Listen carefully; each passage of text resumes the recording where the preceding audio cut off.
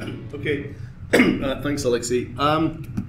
Okay, so I'm going to, although I've got quite a general title, I'm really going to focus on one main case study to try and draw out some of the issues around my attempts to understand public space, which, as Alexei and Mattia have said, is a very elusive and slippery concept. I'm going to be looking at societies in mainly in the southern part of Scotland. I'll divide the talk into four. I'm going to spend most of the time on the first part, so don't panic that all of the sections are going to be as long as the first part. But basically, I want to first set out some ideas around the kind of societies that exist in the Iron Age, from around about 800 BC to around about 100 AD in southern Scotland, which I'll be characterising as anarchic societies. I don't want to spend too much time on that, but we're talking about, we could talk about them as heterarchical or segmentary or egalitarian or acephalic, but anarchic is the term I'm using. And then I want to look at decision making in those societies, how it works, the kinds of spaces it needs, and how those spaces can be ultimately appropriated and changed as the societal forms themselves change. Okay, so the main area that I want to look at is probably the most intensively studied and intensively excavated part of, I think probably of Iron Age Britain actually, but certainly of Iron Age Scotland, and that's the coastal plain of East Lothian, the area near Edinburgh. In fact, Edinburgh is kind of here. There's a certain amount of built-up area along the coastal fringes, but when you take the built-up area out, you can see that there's an immensely dense landscape of Iron Age settlements. So these are substantial sites. They're large enclosures, mostly ploughed out, so we're recognising them as crop marks. And basically, wherever there is the potential for settlement, there is settlement. There's a remarkably dense landscape of Iron Age settlement here.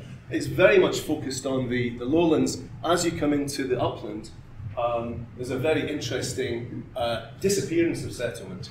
And this has to be real, and we suspect it's because those uplands are being used by these communities as part of transhuman strategies, taking sheep in particular up into the uplands in the summer, sheep and cattle.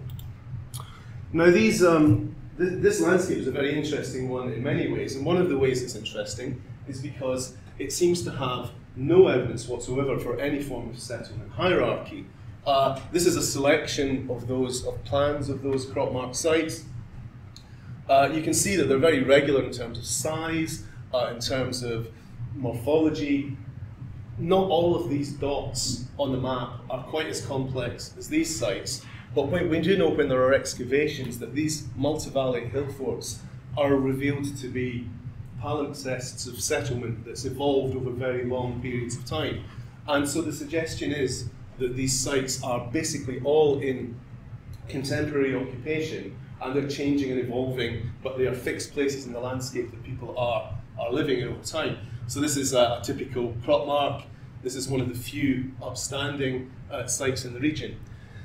There are no, despite these hundreds of settlements, there are no very large settlements. There's no sites that stand out in terms of size, in terms of morphology. When we excavate, there's no evidence for any houses that are larger than any other houses. They're all broadly the same in terms of size. It's an area devoid of any material wealth that we can identify archaeologically. In terms of individual wealth, there are no rich graves. There's literally a handful of elaborated objects of Latin art, for example. So we have this dense clustering of apparently individually autonomous enclosed settlements that exist together as neighbours for many, many centuries. And how, what form of society can that represent, and how does that sustain itself, given the clear need for negotiation, constant negotiation over time for land and resources? Now, the major site that's been excavated is the site of Brocksmith, which was dug by Peter Hill in the 1970s, but which myself and my team at the University of Bradford published a few years ago. And the important thing with Brocksmith, well, many important things with Brocksmith, but one of them was to show that when you take one of these settlements apart,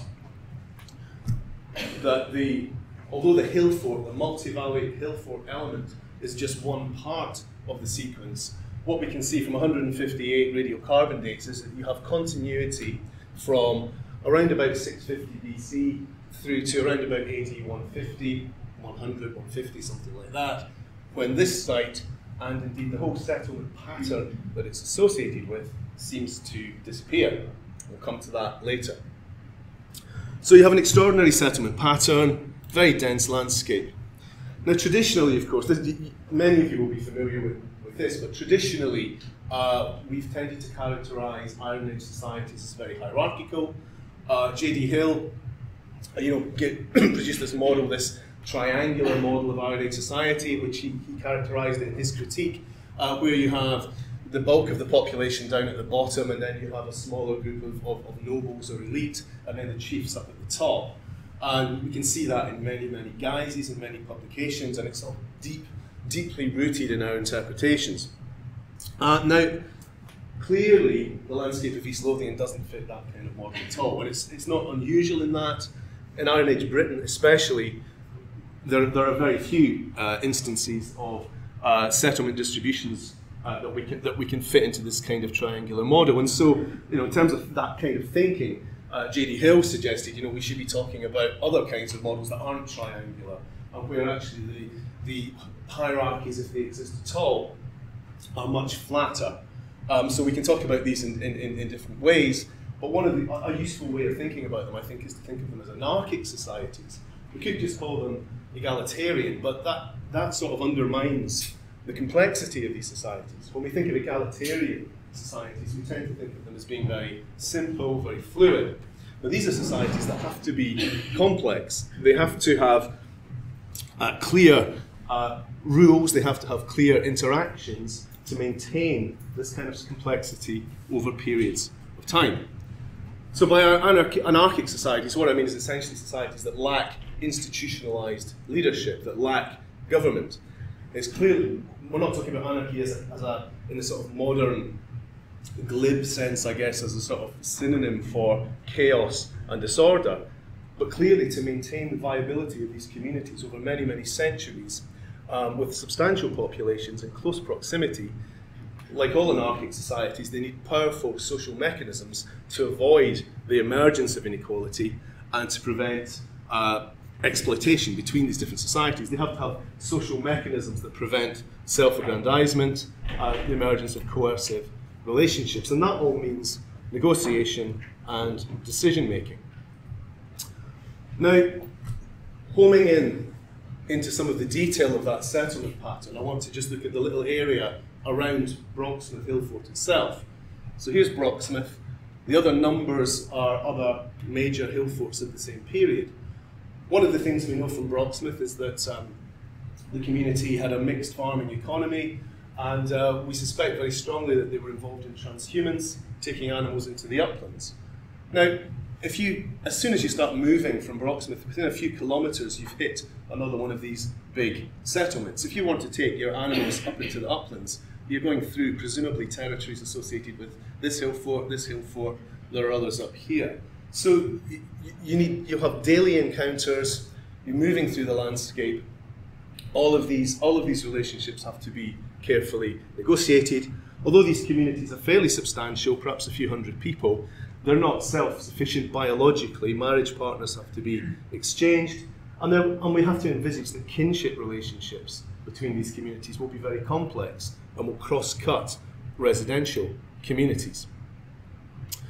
So where do we look in a dense settlement pattern like this for the public spaces in which these kinds of decisions were made and these kind of corporate issues were raised? We can think about some of the spaces that have been talked about already, routeways within the landscape, farming in the fields, maybe ritual or religious centres. This is a landscape that doesn't have, as far as we know, large cemeteries. It has no tumuli. There's no option for that kind of location. But what we can see, perhaps, are the delineation of formal public spaces. And that raises the question of the site I had on the cover slide, the site of Traprain Law. Now, Traprain Law, paradoxically, I guess, is one of the best known Iron Age sites in Scotland. But in fact, for most of the Iron Age, most of the pre-Roman Iron Age, Traprain Law appears to have no settlement of any kind at all. It's a site where I've been excavating with some colleagues in Scotland for a few years. And one of the things that's become very clear is that Traprain Law was an exceptionally dense settlement in the late Bronze Age, from around about 900 to 800 BC.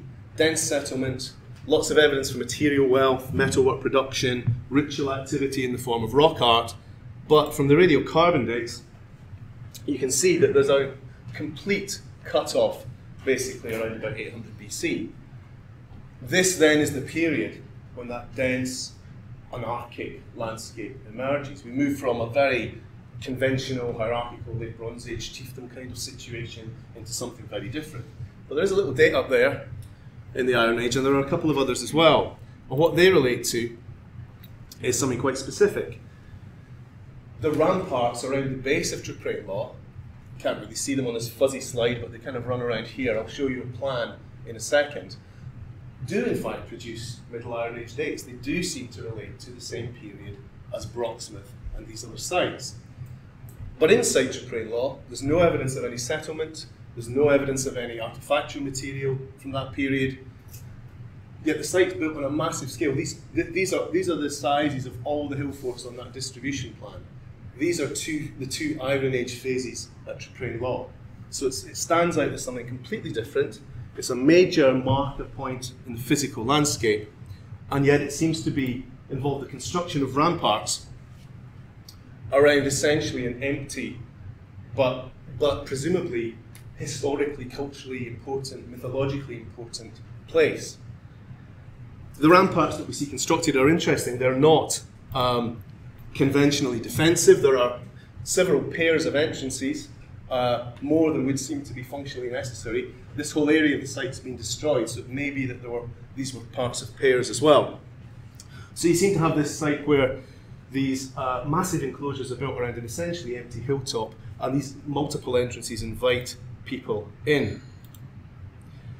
If we look at other very large hill forts in eastern Scotland, we see something similar happening. This is the Brown Caterthun in Angus in eastern Scotland.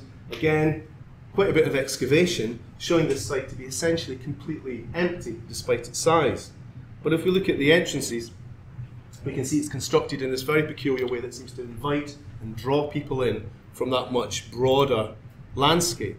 And we can pick out other examples from around the country as well. So we seem to be starting to see this pervasive pattern of dense settlements of essentially autonomous units with these publicly defined corporate monuments situated within them. Now, one of the things I think that's most compelling about the idea of Traprain as a public space during the Iron Age is what happens to it later. We've seen that before the Iron Age, it was a dense, rich settlement, apparently at the top of some kind of hierarchical pyramidal structure. And at the end of the period, exactly the same thing happens again. Sites like Brocksmith are abandoned sometime around the beginning of the Roman period, around about 100 AD in southern Scotland. That whole settlement pattern fades out, disappears. What happens is Traprain Law suddenly is reoccupied, and then once again, as in the late Bronze Age, we see a dense settlement, lots of evidence for material wealth, a major power centre. So I'd suggest that the complex biography of a site like Traprain Law is actually reflecting something much, much wider, a shift which, for another time and place, I think maybe reflects something much wider in European prehistory, of a shift from a hierarchical to an anarchic society, and back to hierarchical society again. Thanks very much.